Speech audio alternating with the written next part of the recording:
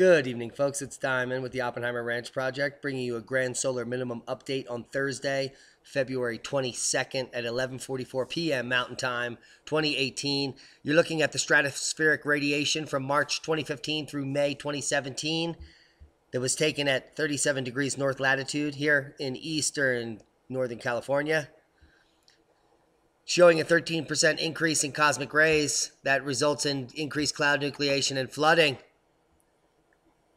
So we're going to come over right away to the map,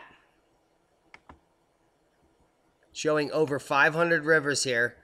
Here we are at the National Weather Service. Flood map showing over 500 rivers at or above flood stage currently. Over 500 rivers. It was at 600, but we have 35 gauges at major flooding. More rain is predicted for this area, and record conditions like this will continue.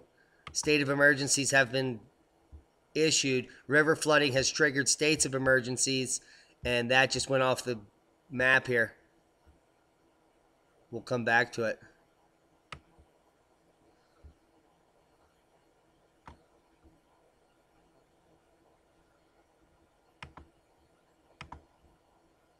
River flooding triggers water rescues, state of emergency declarations across central U.S. Persistent rounds of heavy rain along with melting snow have caused several key rivers, 35 major rivers are now well above flood stage. A record number of rivers across central United States to reach or approach major flood stage this week. Cosmic ray flux much? 19 people were evacuated from low-lying areas in Indiana. And on and on. Drinking water is affected. Wastewater treatment plants are flooding over. Homes are being destroyed as we speak.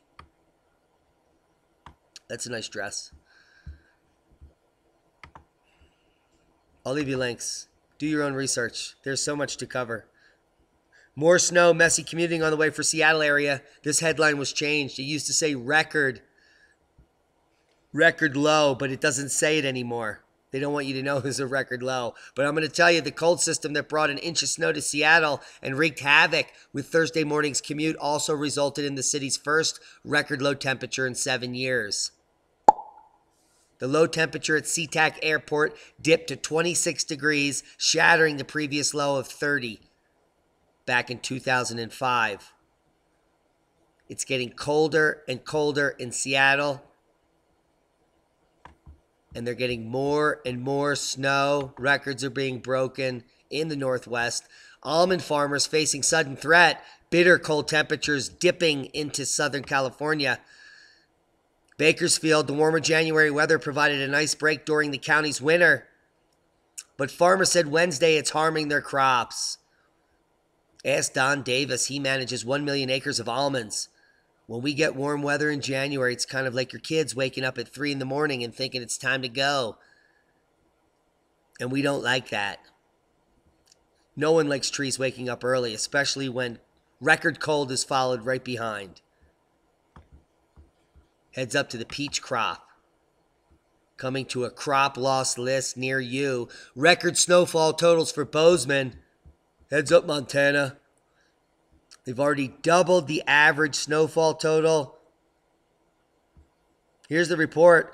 Winter season to date is impressive for Bozeman and Belgrade.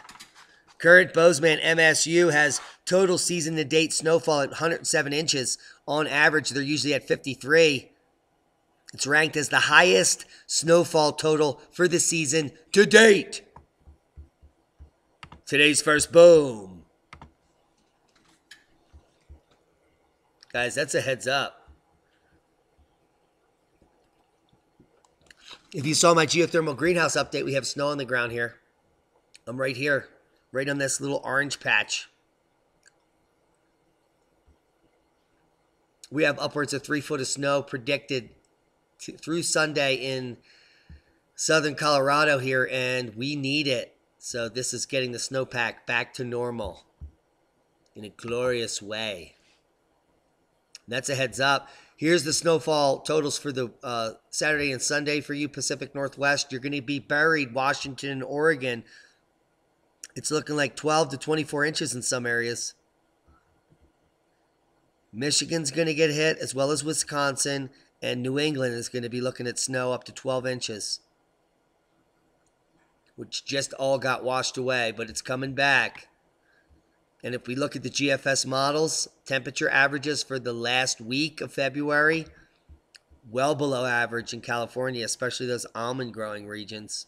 Above average out here, especially in the Gulf Coast. And then as we go into March, below average for the entire lower 48, extremely low temperatures in Montana. In Wyoming, heads up, wheat crop. Does not look good for the winter wheat. Triple the number of extreme cold days this February in Saskatchewan. There have been more extreme cold warnings in Saskatchewan this winter than in previous years, Wendy Wenwinski finds out. Blah, blah, blah. On Wednesday morning, Environment Canada issued its 9th extreme cold warning in February for Saskatoon. This is a La Niña winter.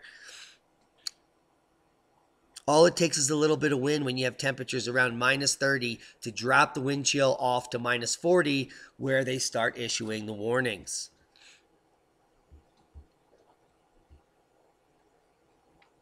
Arctic air and snow to blast the UK next week. Brutal cold is on the way to the UK as air from Siberia will travel down into the British Isles. I was looking at the models, guys. It does not look good for you, especially the first week of March. Here's the timestamp up here, February 23rd. Here's the 24th.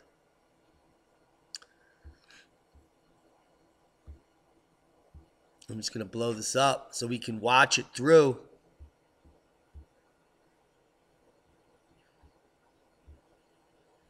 So UK up here. There's Sunday the 25th. You can see that Arctic air coming in. Monday the 26th, 27th. By the 28th, UK minus 10. Moving into March 2nd and 3rd. It's looking cold.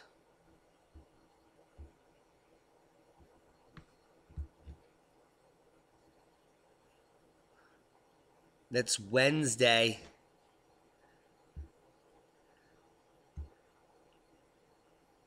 Friday, March 2nd. And then you're finally free on the 3rd. So it is going to be, this cold blast is going to come all the way down into Europe here.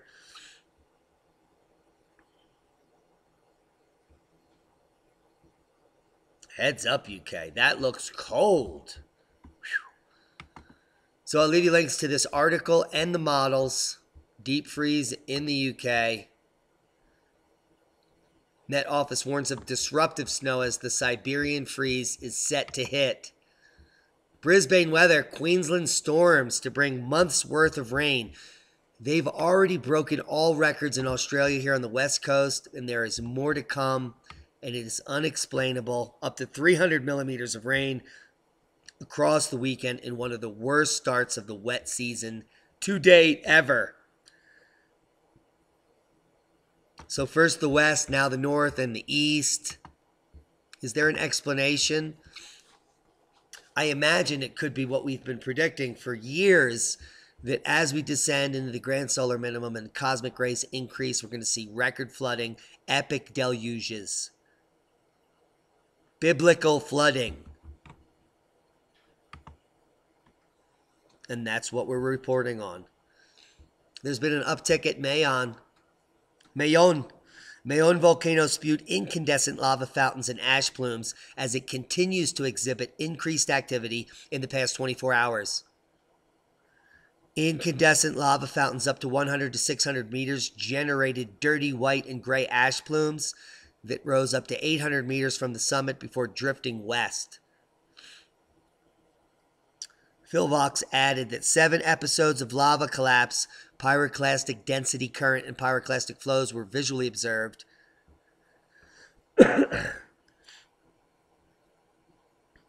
And this volcano is not done. historically erupting in big ways during grand solar minimums, the last time in 1815. Same time Tambora went off, as well as Kadivar, which is also awakening. This is due to the increased cosmic ray flux, heating the muons in the subsurface, creating certain volcanoes worldwide to explode. Earthquake 3.7 Oxfjorda. We've been watching the uptick in the swarms. We're going to go live and we'll refresh it so we can have the freshest data on the planet about Iceland earthquakes anywhere, coming right here from the Oppenheimer Ranch Project. We'll even translate it for you. And so last night when we were doing the report, we noticed this little uptick here, this little high density after the seismicity had fallen off. We were calling this an uptick in density in earthquakes, and sure enough, there has been an uptick in the last 24 hours, quadrupling the number of earthquakes that happened in the previous 24 hours, including a major 3.7 that I just showed you. So we're watching it. It does seem to be falling off, but the intensity and the number of quakes in the last 12 hours is very high, and they're all centered up here in the north. So we're watching Iceland to light up the skies soon. Interesting activity here. Seismic update. Yellowstone area really popping off. Guys, check this out. And I'm not just talking Yellowstone, because Yellowstone is just here in the center where we have 2.7 coming in today. Let's go to all magnitude. And you can see that this entire region is being ringed by a 3.0 in Soda Springs and a 3.2 in Lincoln. And then in the center here we have a 2.7, 13 kilometers west of Yellowstone. So this is an uptick which we should be watching. We also have some New Madrid activity in Missouri and Tennessee. And things are getting interesting. Quakes of note, we have a 5.0 popping off in Chignik Lake, Alaska, down the Aleutian chain. Nothing but volcanoes there, folks. More activity in Indonesia at 5.3. Aftershocks over in the Greece area. North America is rocking today, folks. And we're going to be watching it. Space weather has a little bit to do with it. We had a plasma density stream just come through seconds ago. And it's probably coming here from this massive, there's a massive coronal hole here that's barely visible, but it's mostly extended down here to the southern portion where you can see the dark area here. But this is mostly a coronal opening right here. And some of the stream has reached us early. NOAA and others were predicting this not to reach us for a day or so. Here we are at the solar minimum sun, but there is definitely a solar wind stream that has hit us in the last 8 hours. The solar wind speed went to 400 to about 520. This is kicking off some pretty intense auroral displays, and we're not even in geomagnetic storm. We're just right now in geomagnetic instability at KP4, but the aurora is coming all the way down into North America. Check it out, maybe in Wisconsin, definitely in Maine, with a very high probability in Canada for very high auroral views. So if you're up here in this part of Canada, go outside. And this is going to maybe dip down a little further into North America as the night progresses. So great aurora watching evening here for New Brunswick. And up in this area in northeastern Canada. And that is because a coronal hole wind stream is now affecting us unexpectedly early. Just got off the radio program with David Dubine on Mini Ice Age Conversations. Our first radio show next week. is Wednesday, February 28th, 10 to midnight Eastern Standard Time. The Inconvenient Truth, Prepping for the Grand Solar Minimum on Revolution Radio, which you can find at freedomslips.com. Just go to Freedom Slips and get familiar with it. If you want to chat during the show, you have to sign up there. So go get familiar with Revolution Radio if you're going to be a regular listening to the radio program. That way we can all chat live while I'm doing the show. It's the day before Mini Ice Age Conversations. Had an awesome 2-hour talk with David Dubine and Bill Porter from I Grow Organic.